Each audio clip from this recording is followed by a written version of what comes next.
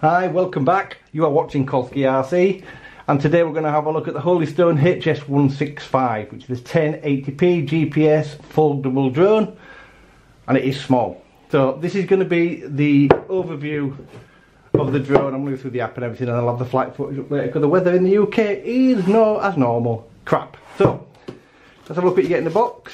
So you get the drone, a box of accessories, let's figure it out, better. Box of accessories and the controller. So let's just put all this lot down on the floor. Let's take a look at the drone first. So the drone, like I said, is the 1080p folding drone. It's small, as you can probably see by its size. It's smaller than the Visuo and stuff like that. It's quite a tiny little thing. It does have an SD card reader on the back, which is nice because a lot of these drones just record to the phone, which I don't like. It's got brushed geared motors. You can see the brushed motors here with the gears in the end, and it has folding props that screw on. You do get a spare set prop, I'll show you that in a minute.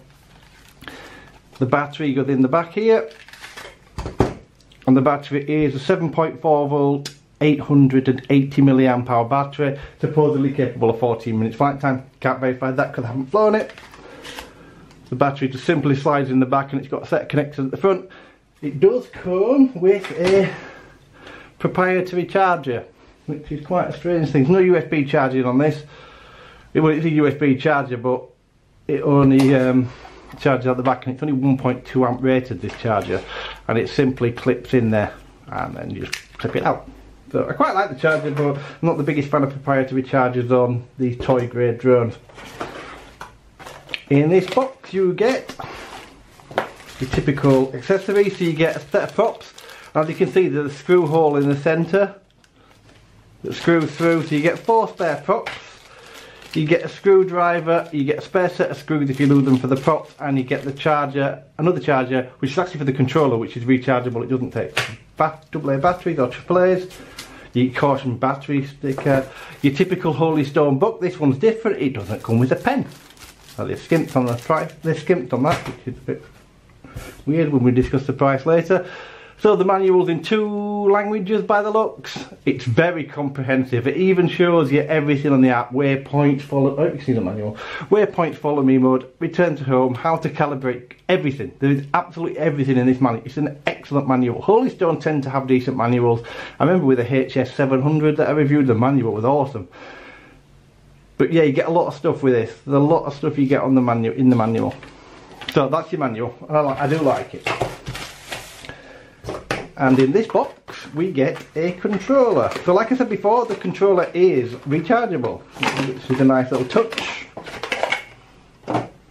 So this is the controller. Now the weirdest thing is, if you get one of these and take it out of the box, you're going to think, well, it must take battery because it doesn't weigh anything. This is the lightest controller I think I've ever felt. I don't know what's in here, whether you can replace the battery. I can't seem to get it open. I certainly don't, I'm not going to put a screwdriver in, but you can't flick it with your finger. So the controller is, let's take these off. It's horrible. So this is the controller. So you've got a typical, by now quite a standard kind of pull-up one that comes down. There's no screen on this one. Locks down here. You've got obviously your left and right, which is reversible. So if you fly mode 1 like me, which is not, I can fly either way now since I've been doing this, but if I hold the power switch down, sorry, turn it off. If I turn it on with the power switch down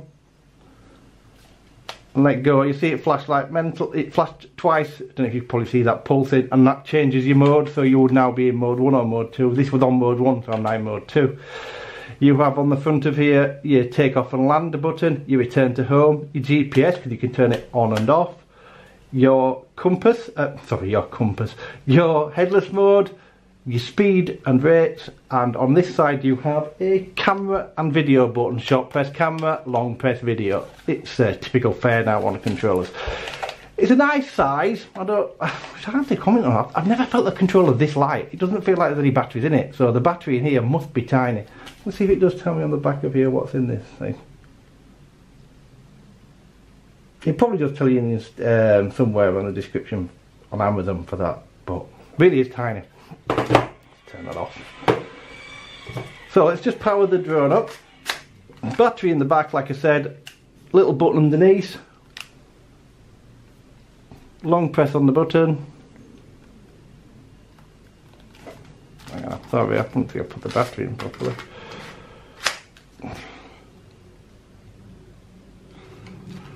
There you go, long press on the button. Got your flashing lights, typical flashing lights. And then controller, power on button here, and up and down to find, I can't remember which one. There you go, bound. So I've got GPS on, I've got GPS off, so I can fly it with no GPS. You can fly it indoors, it will take straight off if I do this. And then turn GPS back on again. Compass calibration, I think, is up and to the right. It does tell you in the manual, I'll show you in the flight video anyway. And it calibrates just in the same way, because I did calibrate it indoors yesterday just to make sure everything seemed to work as it should. So like I say, it's got a 1080p, but it's not adjustable, this camera. You can't move it up and down. It's a fixed position camera, which again I find a little bit strange. It runs on, well, I'll show you the app actually. It runs on the Holystone app. But let's just connect it up to Wi-Fi. And the app you need to download is HS165 V4. So here you go, so that's the app. So you've got help button, you've got gallery to show you what you've recorded if you want to record to your. So I believe, I believe anyway, I'll double check this when we do the flight footage, but I believe if you press the button on the remote it's going to record to the SD card. If I press the button on the screen it's going to record to the phone. They tend to work that way, apart from one I tested the other week which was the wrong way around. If we're going to fly, there you go, we're in the app. Compass calibrate before flight in Hong Kong, Macau, Taiwan, GPS audio must be selected closed in the settings. I'll show you that what that means. If you go into your settings here and you go into your map, auto calibrate for China. We don't live in China, so we've got a problem with that. And your map down here, which does appear to work nicely. And then, so this is the app. So into the app we go, and we've got on the top of the screen, if you can read that, I think you can read that perfectly. I'll have a screen recording and we fly anywhere, but you've got altitude, distance, speed, vertical speed, horizontal, how many GPS coordinates you've got, the battery on the drone, and the signal coming out of this. And on the other side you have, if you press this one, these are where you get into your functions, but we can't do that because it's not got GPS lock. If you want to fly it in VR mode, should you want to do such a thing, why you'd want to, I don't know. How do you get out of VR mode now? How do you get out of VR mode when you ain't got a back button? Camera, video, and there your shots. Return to home, take off and land, motor lock, and then to use this you can fly it with the controller on screen. Like I said, the map seems to work, and I do like the fact you can change your map to satellite and hybrid. I like hybrid. So if it's not got a GPS lock in here, so it probably won't bring up the hybrid map. There we go, we must have some kind of something. You've got follow me, waypoints, and orbit mode. All these are in the manual, and it's really well explained how to use it. I may well go through them on the video, but as you probably know from watching my channel, I don't actually like any of them features, but I'll probably do a brief overview and let you know if they work or not. So also in here you have your joystick, so if you wanted to fly mode 1 or mode 2 using the phone, you can change that here.